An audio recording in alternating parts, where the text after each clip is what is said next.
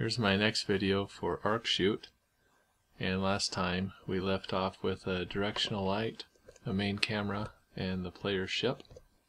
And today we're going to get into some JavaScripting. We're going to create some controls for the player ship and change the viewport of the camera so that it looks a little narrower and taller like an arcade shooter might.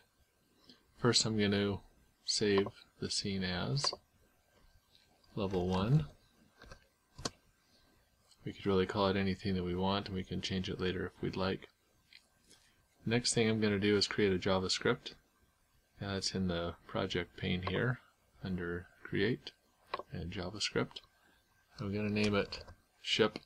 I usually name my scripts for the thing that I attach it to.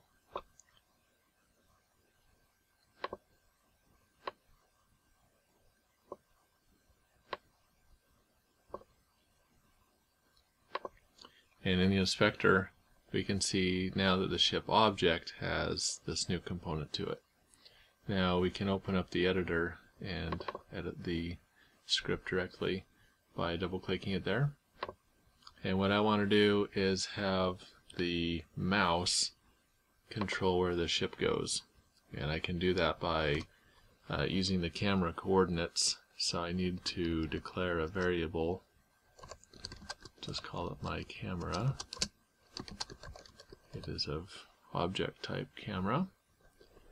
And in the update function, I want to capture the coordinates of where my mouse position is every frame and move my ship to that position.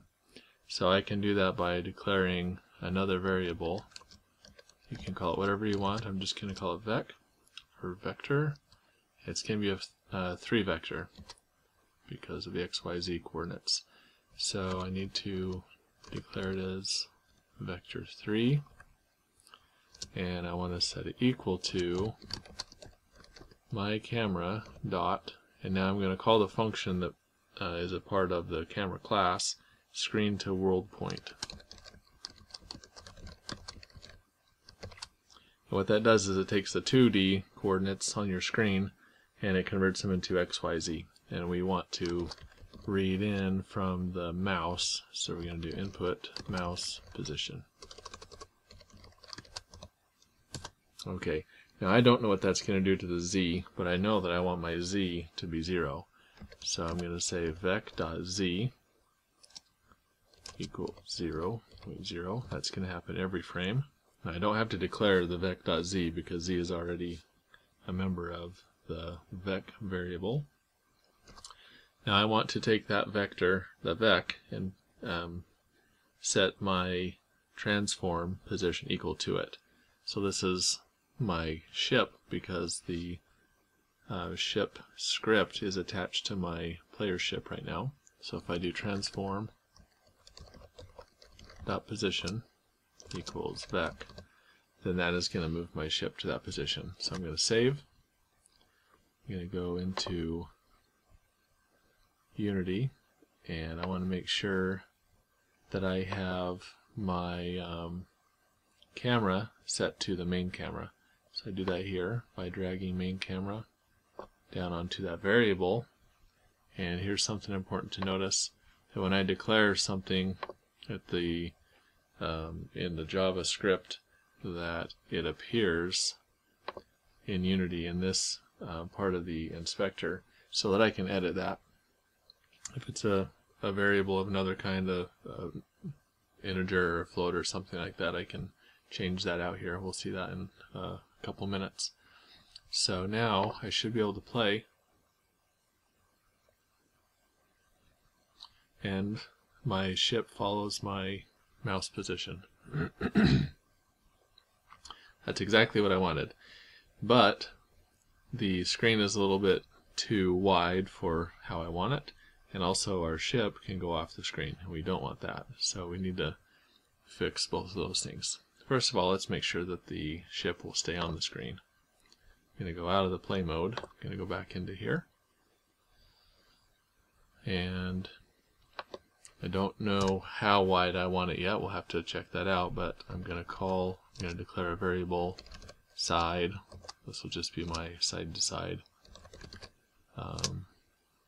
parameter, and I want to set it equal to, I don't know what yet. Let's do 0.8. Not 0.8, 8.0. The 0.8 is the two-dimensional screen coordinates. They go from 0 to 1, but the number that I need to put in here is going to be in the world coordinates. So those are going to take on units of meters. And I know my cube is about 1 meter, so we'll start off at around 8. I'm going to do another variable called top.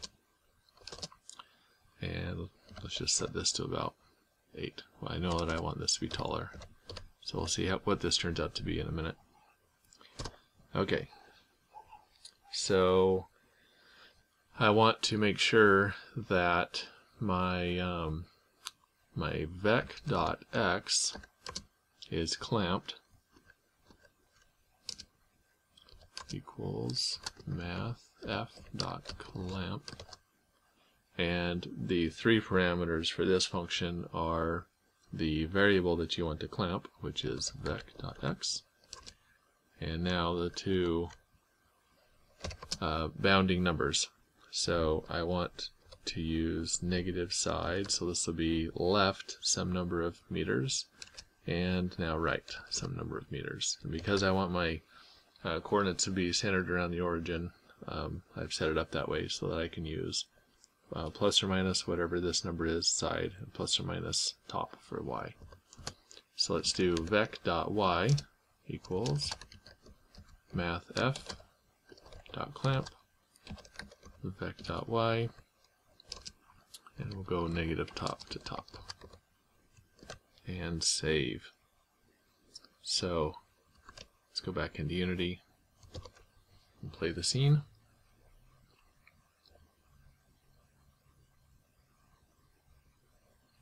Okay, now let's check what happens when I go to side.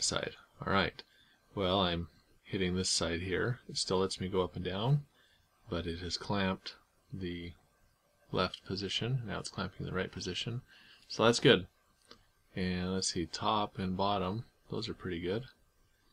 Guess those about right on the first try. But I know that I'm going to narrow in my screen, so this 8 for the side variable might be okay. Okay, I'm going to unplay there. Alright, now what I want to do is create another JavaScript. This is going to be for my camera to resize it. Now you can go into the inspector, and what we're going to do is watch this camera preview down here and watch its size change. So I'm going to move my cursor just to the left of that number. I can type in a number. I can also drag here to make it change left and right. So I don't see it changing. Oh, maybe it's the width first. Okay, so that'll make it skinnier, and then this X position is going to be where it appears on the play screen. So here we're in the scene view and we won't be able to see it change. But let's see what it looks like with just those changes.